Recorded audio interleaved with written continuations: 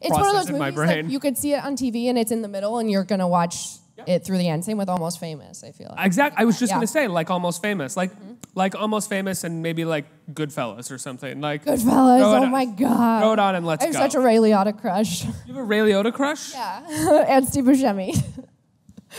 Those are my two. Let's soak this in for a second. Ray Liotta and Steve Buscemi. So sociopaths. And Jon Stewart generally. and Trevor Noah. Okay, so sociopaths and political comedians. Yep. That's where you go. Yeah, I'm trying to think of who else. I like Shaquille O'Neal. That is not true. That's just an outlier that you No, threw in it's there. absolutely true. He was my first celebrity crush. Because of Shazam? No, because I used to watch the Lakers with my dad. So I had like Shaq posters in my room and stuff. What did your dad think of? Was your dad like, okay? I think he probably blocked it out. I'm not really sure. Yeah.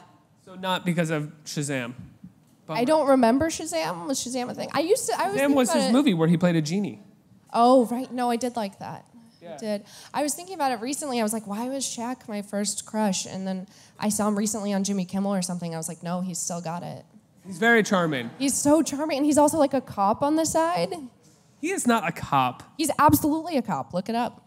Is he like one of those like Steven Seagal style cops where he's No, like he's been like a real deputized? cop in Florida. He's like just does that.